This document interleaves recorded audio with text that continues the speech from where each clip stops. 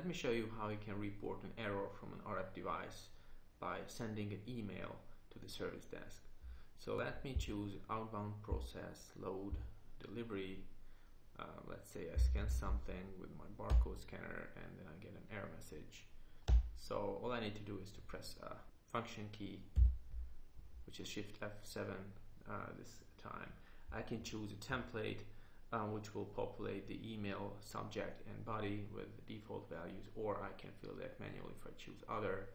So I just choose error message, and then all I need to do is to press send. As you can see, the ticket was sent as an email, and of course in the SAP backend configuration you can define the email address where this should be sent. And here we go. This is the email that was just sent to the support email address. You have the subject and the long description populated based on the template, and additionally you have some attachments, like you have the SAP authorization report output, which is transaction SU53. You have the screen contents.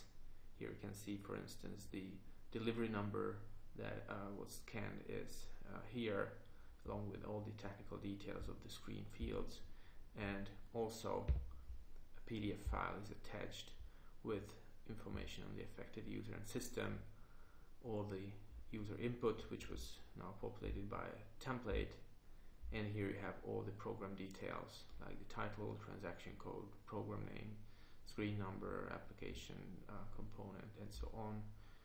You have further RF details like the warehouse, the queue, and further information if you use the classic warehouse management module. You also have all the details of the last error message.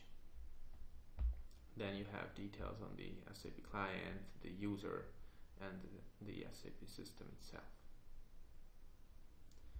So that's a really easy way to submit tickets to your service desk via email with all relevant information attached automatically.